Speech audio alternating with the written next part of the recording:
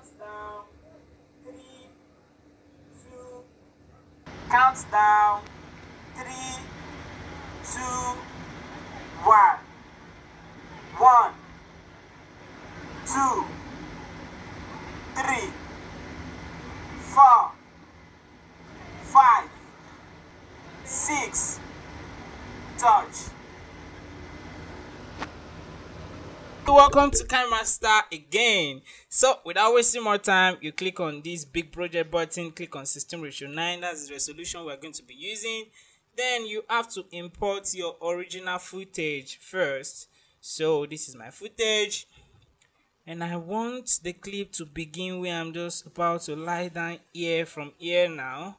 So I trim to left to play, trim from left to play it, and then you could, yes, I used some sound, I count some numbers so that it will help me sync my action with my screen record. So, and I want it to end where I'm giving you double thumbs up, just right here, as I want the project to end. So I'm just going to go ahead now and import my screen record as a layer, and I import as a layer. Just going to bring that in and then push it up a little bit, and try to sync it along with my video. So I want to take it from where I'm punching, from the one, boom, from there, just that one, punch, punch, again, punch, from there. That's where I want to take it. So I'm just going to put the volume of the main footage now for me to hear the count of the screenshot too. Counts down. 3, 2,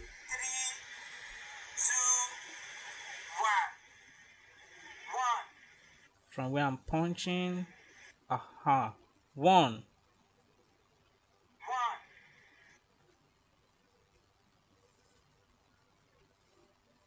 Let me check it. From this one now, then I want to pull on the volume of this one to hear the count again. 1. From where I'm punching, from right from here. So I want this one to come up and interact as I'm pressing, as I'm calling 1. 2. Slide, slide, slide, slide. Yeah, that's very nice. So one thing I want to do now is crop my screenshot so that my screen record, so that it doesn't reveal the upper and the lower part of my phone. So I'm just going to crop it like that, and then scale it a little bit and position it just right here. I want the position to be there.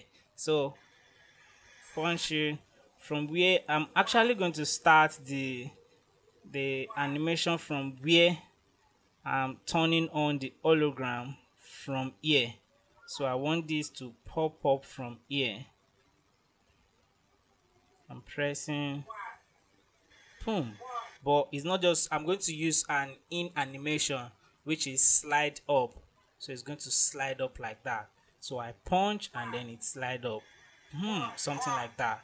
You can see that that is really very nice. Since I'm able to sync my screen record and my original footage now, I don't need the countdown again. So all I have to do now is go to the end, to the very end of the frame, and then just trim to left of playhead. So it's just going to like this,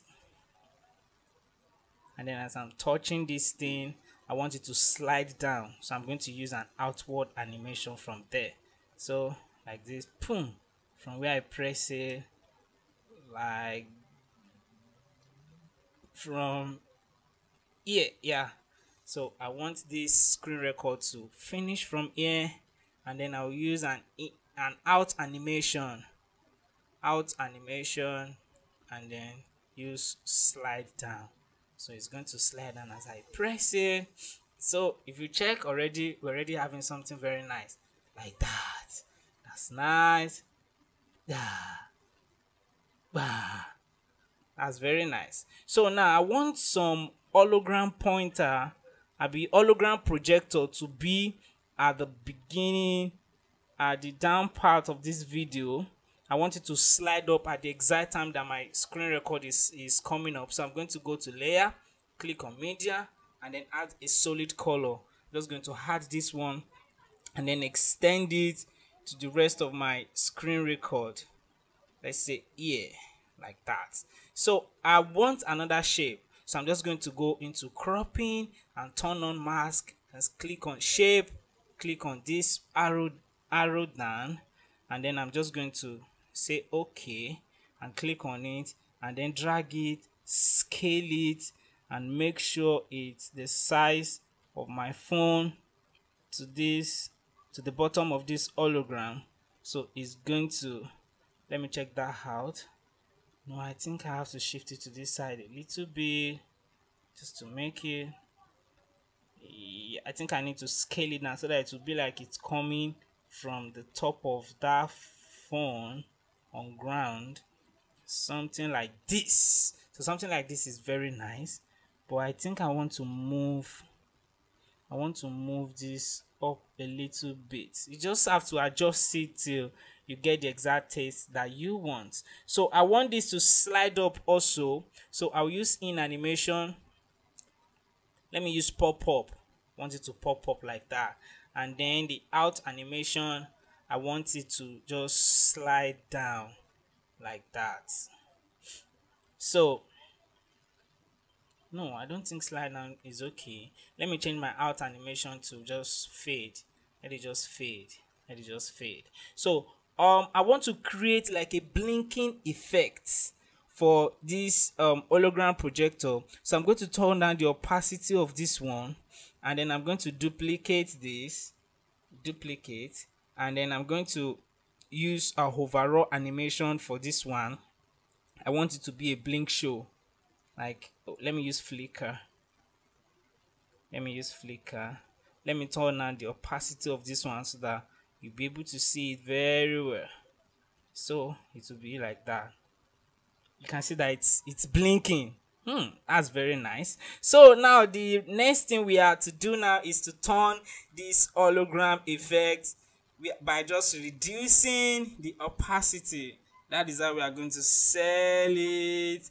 You just put it down to 50%, and boom, we have our hologram effect already. So you can see slide, and then slide, and then slide, and then slide, and slide, and open. You can see that's really very nice. Oh, the out animation is coming before I switch off the hologram. No, that's very bad. I have to shift this a little bit to the back, like this, and that is it. We have our hologram effect. So you can just go ahead and be creative with this. This is just the basic line, and this is how you can do a hologram effect. So the next thing you want to do is color correct, and then click on export.